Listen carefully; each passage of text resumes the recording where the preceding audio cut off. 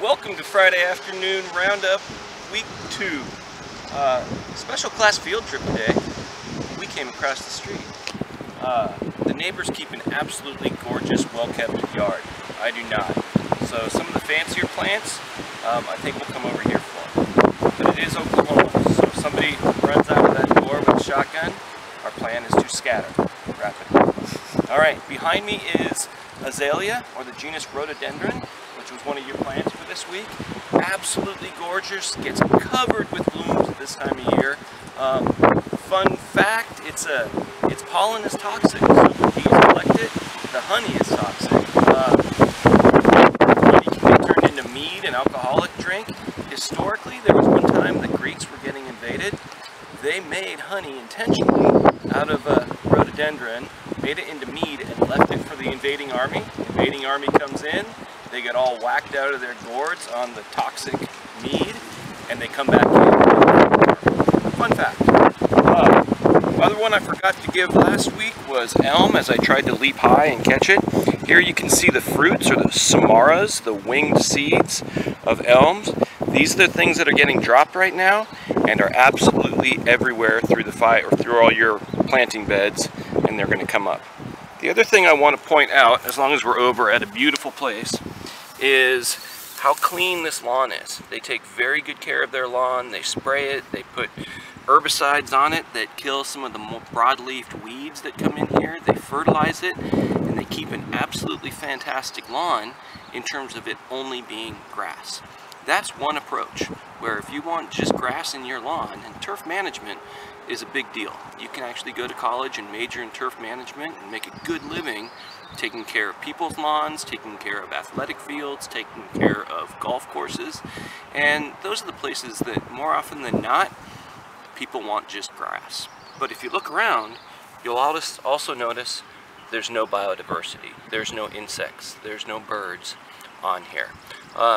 Not passing judgment, they do a fantastic job on turf management. I take the opposite approach of, to me, a mowed weed looks just the same as mowed grass. And I'll show you when we're in our backyard the difference. All right, back in my backyard. I know it's windy, I apologize, but it's Oklahoma, so that's something we're just gonna get used to. Last week I forgot to do dandelion, and you'll notice as you look around how different my lawn looks than across the street. Once I get this mowed, it's gonna look fine, but at this time of year when the pollinators are hungry and monarchs are starting to come back through, I let it grow back up, and you'll look around and see pollinators all through here. But here we go. Here's our dandelion, beautiful yellow flower that rapidly grows up into a head of fruits, each one with a little parachute.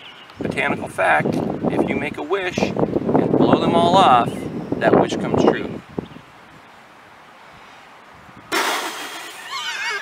Yeah. But you have to blow them all off in one blow. My wish is not coming true, unfortunately. All right. Also down here, if you look, we've got another one of your plants, chickweed. Very common weed in lawns. There's a number of different species.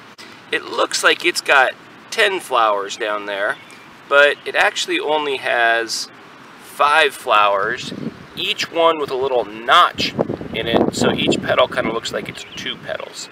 That notch is how the family got its name. The family is the pink family, and called pink not because of the color, but because pinking is when you make a little notch in something. So those scissors that make cuts like that, those are called pinking shears because they make little notches. One way to identify this family of plants is the petals are all notched or pinked.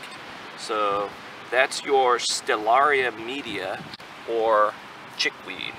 Also growing in here is your freak of the week, hairy bittercress, which is this weed that comes up. Freak of the week because the fruits explode when you touch them. So let me try it on these right here. If I touch them, oh, there goes one. There goes another one. They actually explode. It's called explosive dehiscence. They throw their seeds everywhere, and that's how they spread. The seeds are also a little bit sticky, so they'll get stuck to whatever they land to, be that an animal walking through or something else. All right, we're gonna sneak over here a little bit. Here is another one of your plants, clover, Trifolium repens, called trifolium because it's got 3 folia leaves. Unless it doesn't, keep your eyes open for 4-leaf clovers. About 1 in every 5,000 is 4-leaf clover. Botanical fact, if you find one, you get some luck. So go out today, it's a beautiful day. Try to find a 4-leaf clover and find some luck. It's a member of the pea family, so it actually introduces nitrogen back into the soil. Another reason for me to let this grow up at this time of year is I'm pounding that nitrogen into the soil. The other thing that letting diverse plants kind of grow up in your lawn does is these rooting systems are getting down deeper. That does a couple things. It pulls up nutrients from down deep, and it helps hold moisture in the soil, so a lawn like this is going to be much better prepared to survive a drought or extremes than a monoculture, well-kept lawn. The other thing that letting a little bit of diversity grow up and let the plants grow a little higher is that's capturing that carbon dioxide the whole time, and that's pumping it down to let those roots grow. That's sequestering carbon dioxide from our environment. It's storing it down underground, which is doing a couple things. It's taking it out of the atmosphere, but it's also feeding all the microorganisms down underneath the ground in the soil that are what makes soil healthy. But those things got to eat carbon. They got to eat sugars somehow, and letting it grow up a little bit feeds that, and you end up with a much healthier ecosystem in your backyard. And you get tons of pollinators as well. I forgot to talk about stone fruits last week. Here's our stone fruit patch, and stone fruits are anything that's in the genus Prunus, and that's cherries, nectarines, peaches, plums, apricots. All those are very closely related plants, and we have each of those here.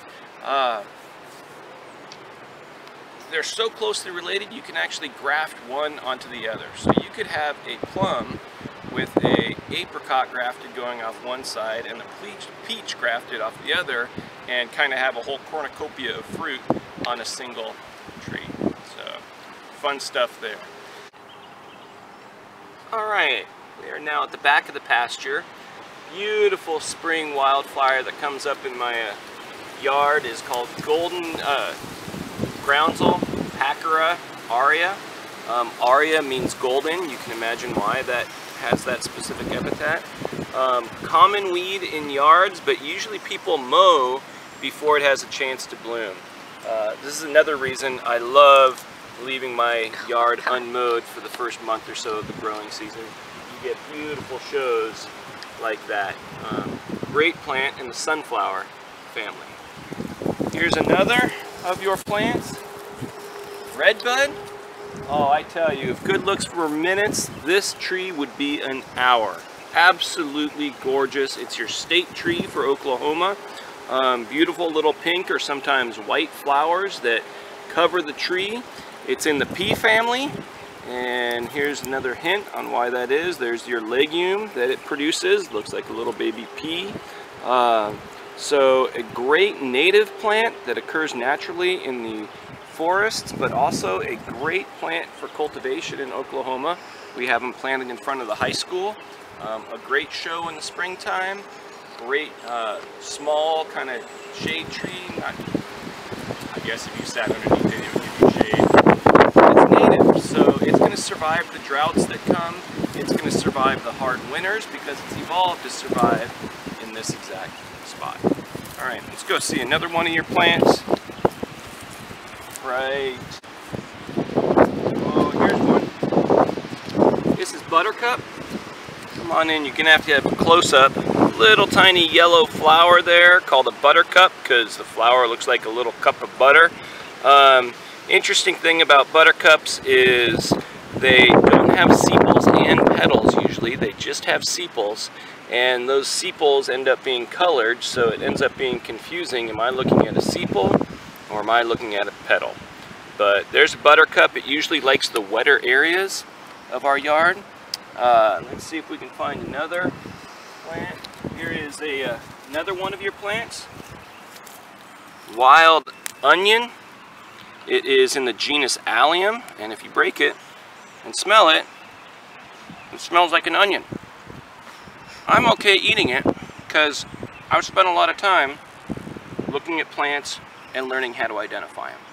I would not encourage you, especially at this moment in time, to start experimenting about going out and eating random plants thinking that you can identify them. It's too much of a chance to take right now, but it's a good reason to keep at botany and to keep trying to learn more. I'm okay eating this because I'm 100% certain about the identification, and I'm okay eating it because I'm 100% certain that nothing has been sprayed back here, herbicides or pesticides. If you found this in a park or something like that, you don't know quite what's been sprayed on there, and you don't know quite what's going to be on it. I've put links in on Canvas about the wild onion festivals Native Americans have here in Oklahoma. Kind of a cool story there. Alright, this plant over here,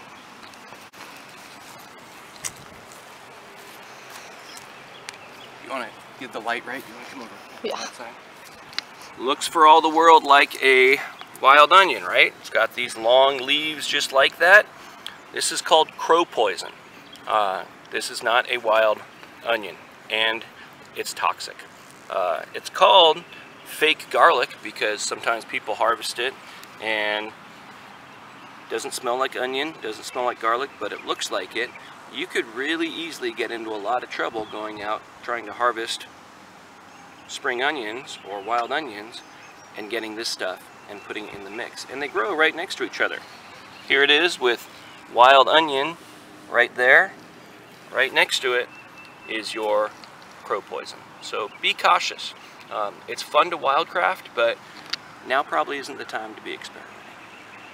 Alright, a couple more of your plants here. You can see the golden ragwort in the background. Moss. People usually don't think about moss when they're thinking gardens. You can actually make a moss garden. Tons of different species of moss that are out there. They're bryophytes. They aren't flowering plants. They aren't even vascular plants. They don't have xylem or phloem, which is why they have to grow in a moist area, and they always stay small.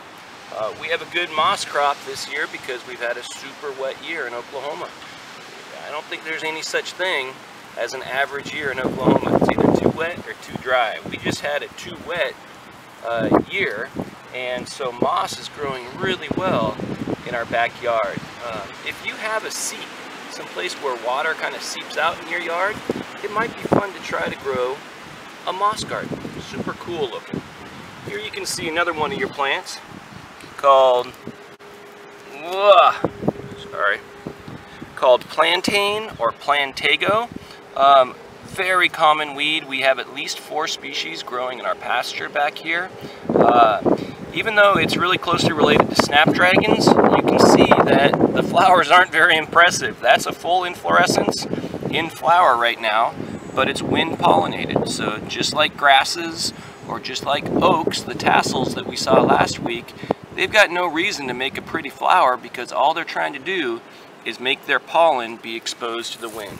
And once that pollen is exposed to the wind, then pollination can happen. So they'll spread their pollen everywhere.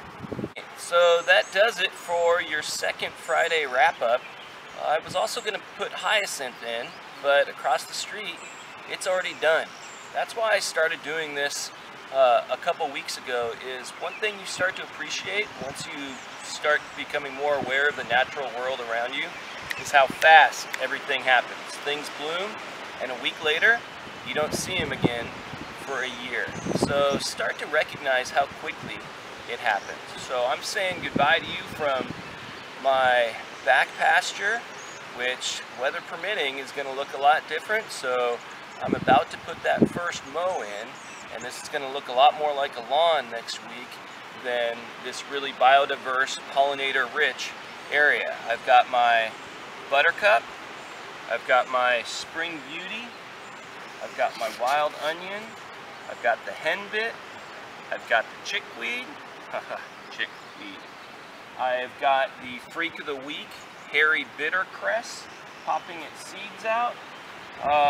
What other of the plants that you're required to know are in here?